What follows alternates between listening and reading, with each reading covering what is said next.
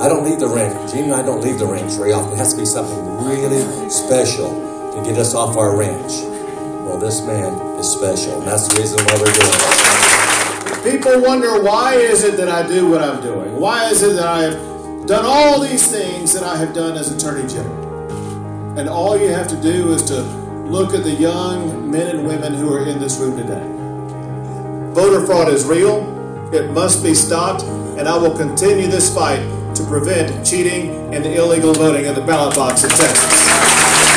But we will ensure that every child in this state is going to have access to a better education. But we also need to understand, we need to reform the way education is provided. We can't have one-size-fits-all solutions and expect for it to work.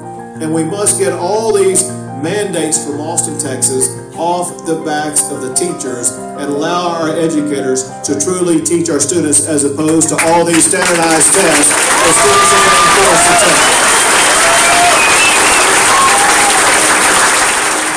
And I will ensure that we get rid of Common Core and C-Scope here in the state of Texas. My wife is going to make Texas history by becoming the first Hispanic First Lady in the history of this state. We need to ensure the values of East Texas will reside in the governor's mansion in Austin, Texas.